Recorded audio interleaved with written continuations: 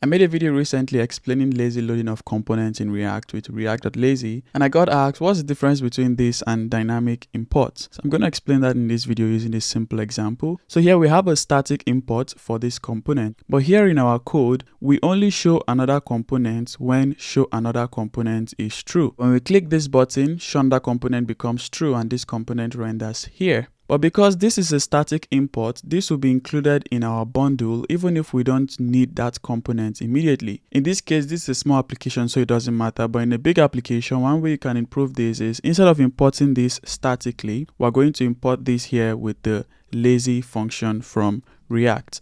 So this lazy function is going to take a callback here.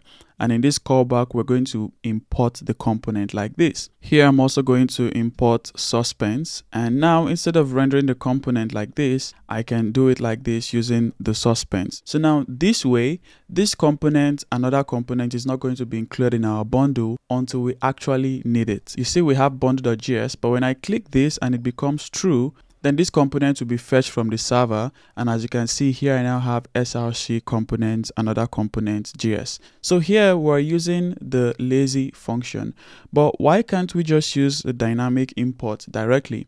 Dynamic imports in JavaScript allow us to import modules dynamically, sometimes conditionally, depending on your use case. For example, here we're importing some expensive long code. And this is a static import. So again, this will be included in our bundle. And then here we have this run expensive code. If run expensive code is true, then we're going to run the expensive code. Maybe your condition here is checking if a user is authenticated or checking certain conditions. Now in this case, we only need some expensive code when this is true. So instead of importing it statically like this, we can instead come here to say if run expensive code is true, then we have a dynamic import, which is the import keyword, and this is going to return a promise. So when that import is fulfilled, we have the exported module here, and since we exported this with the export keyword, we can access it by saying exported.this. Now this way, this module would only be imported when this is true. So why can't we do the same thing for React components like this? Why do we need to use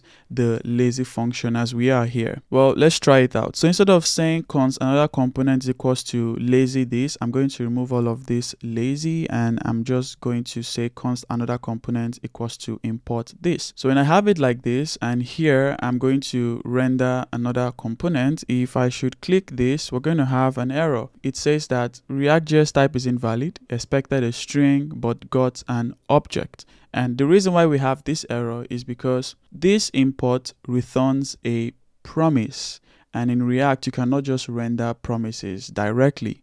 But this lazy function is going to return a modified version of that component that can allow you render your component when the promise is resolved. And we can actually implement this lazy function ourselves.